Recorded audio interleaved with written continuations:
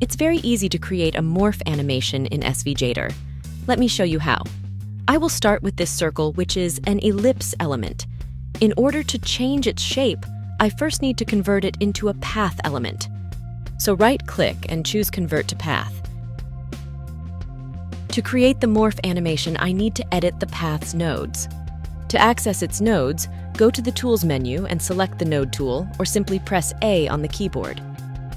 To have more precision while moving the nodes, make sure you have the snapping options on and the Snap to Grid enabled. I want the animation to start with a delay of 4 milliseconds, so I'll drag the playhead at 0.4, then go to the animators list and choose Morph. The first keyframe marking the first state of the path is added, and now I have to drag the playhead at 1 second, where another keyframe will mark the next state of the path. Now, all I have to do is to play with the nodes and change the path's shape. I want to transform this circle into a location pin symbol, so I'll select this 3 nodes and move them up 1 grid unit. Then I'll move the bottom node 1 grid unit down. Of course, I need this to be pointy and sharp instead of curved. For that, I'll simply change the node type from here, where I'm choosing the first node type, straight. Next, I want to adjust the side nodes a little to make the shape smoother. First, I'll select them both and make sure they have the same node type, which will be mirrored. I'm now adjusting the Beziers to have a smoother curve. It's important to keep it symmetrical, so I make sure to edit it the same way on both sides. Done. So now we have the first morphing transition between a circle and a location pin symbol. To make the location pin complete, I'll add a circle on it real quick, and then continue with the morphing animation.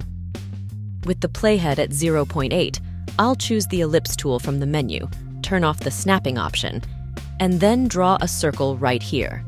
I'll use the color picker to pick the white from the canvas, and then align its center with the symbol. Now, from the animators list, I'll select Scale, and in the Scale inputs, I'll type 0. Then, drag the playhead at 1.2 seconds and set the scale back to 1.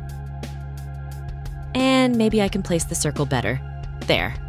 Let's continue with the morph animation on the path. This time, I also want to combine it with a rotate animation that will be in sync with the morphing to achieve a more dynamic effect. I'll start the rotate animation from here, at second 2. Now, choose Rotate from the animators list. Drag the playhead 3 milliseconds. Then, grab the bounding box from this little circle in the corner and rotate it 180 degrees. Hold down the Shift key to have it snap at exact 180 degrees. I will also hide the circle for now, so I can focus better on the path. Just go to the Elements list and click on the eye icon to hide it. Now drag the playhead at the 2-second mark and add another keyframe on the Morph animator by clicking the Add Keyframe button here. Then drag the playhead to match with the rotate animation at 2.3 seconds. I'll select the Node tool again by pressing A on the keyboard and start reshaping the path. I'll also turn back on the snapping option and start with this node, which I'll move down a little. Then I'll move up the right node and also the left one, maintaining the symmetry.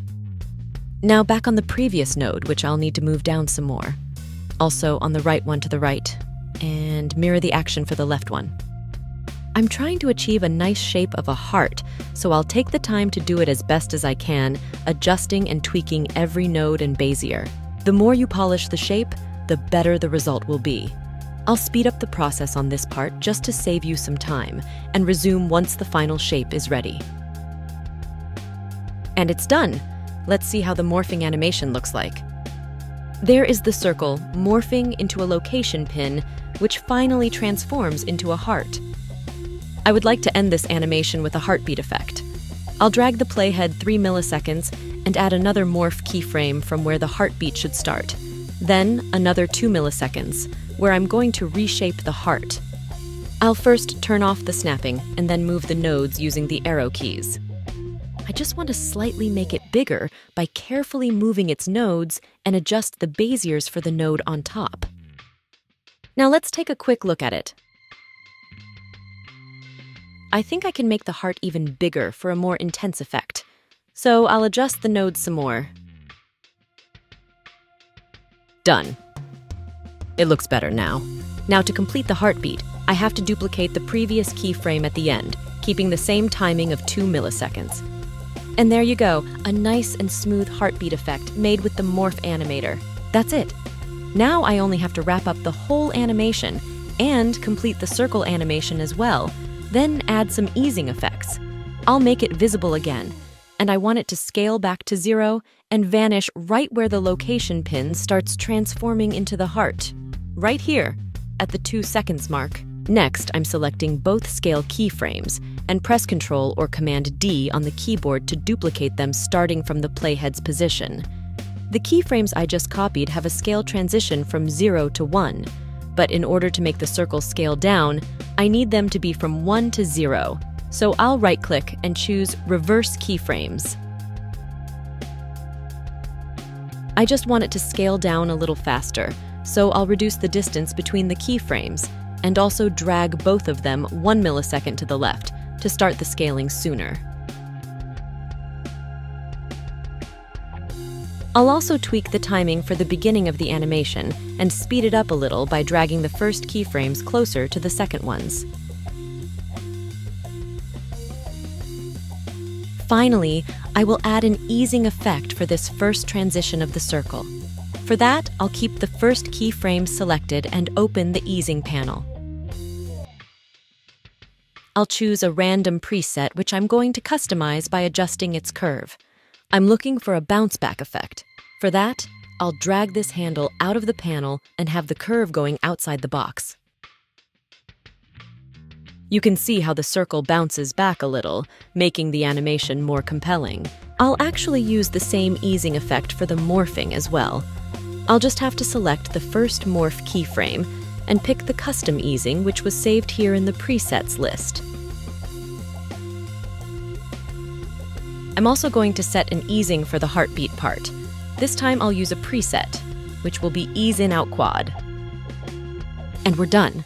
This is how you can create morph animations fine-tuned with easing effects in SVGator.